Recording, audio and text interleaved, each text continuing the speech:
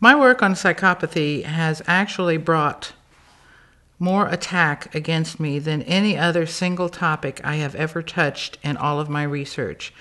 I was attacked for saying maybe aliens weren't necessarily nice guys and here with our best interests at heart, but that was nothing. That was just basically like a little rabble of people who wanted to believe that being abducted was a good thing.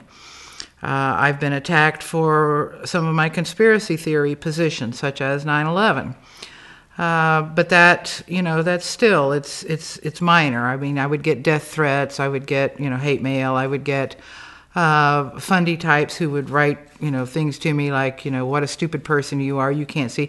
But usually that was all very low level. It was just like people on the internet or people who were in society who basically just disagreed with me and they didn't have the good manners to do it politely.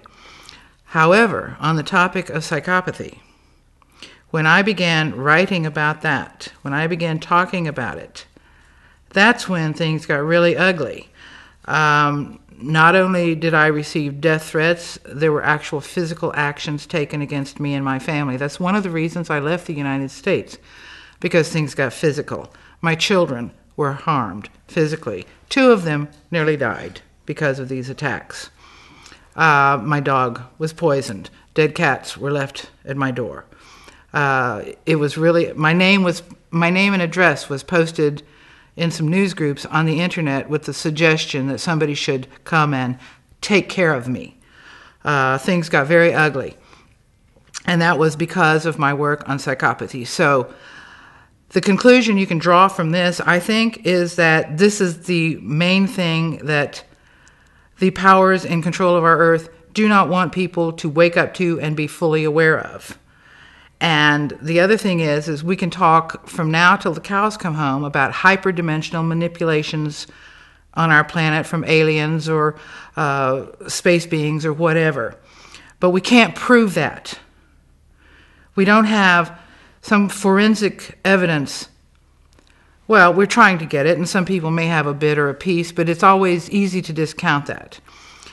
And the thing is that their tools, in my opinion, are, and that's my opinion, I can't prove that, the tools of these hyperdimensional forces with designs on humanity are psychopaths and other personality disordered individuals. They are so easy to use.